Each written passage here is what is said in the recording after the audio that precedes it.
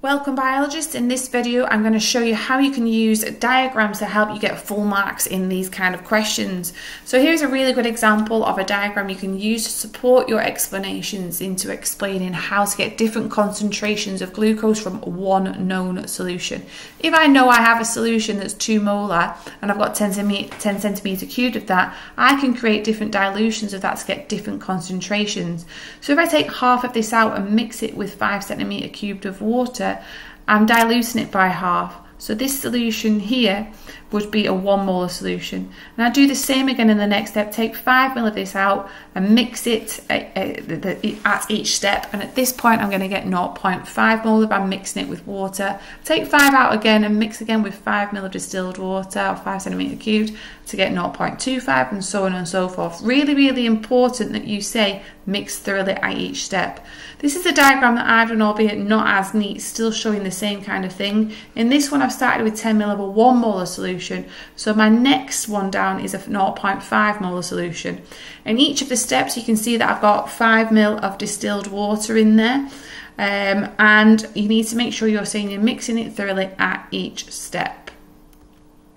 This is an example of a really hard question. If you want to pause this and have a go, please do so now.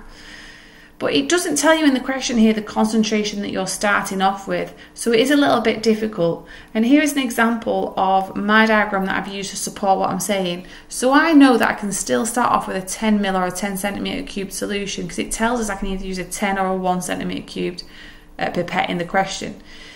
What I then do is take out 1 ml of this solution and mix it with 9 ml of distilled water. Now in this point I've diluted it by 1/10.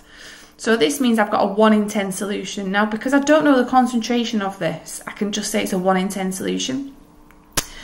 I then take 1 ml of that out and mix it again with 9 ml of distilled water to get a 1 in 100 solution. And again 1 ml out, mixing it with 9 ml of water, and so on and so forth until I get to that 10,000th of my original solution.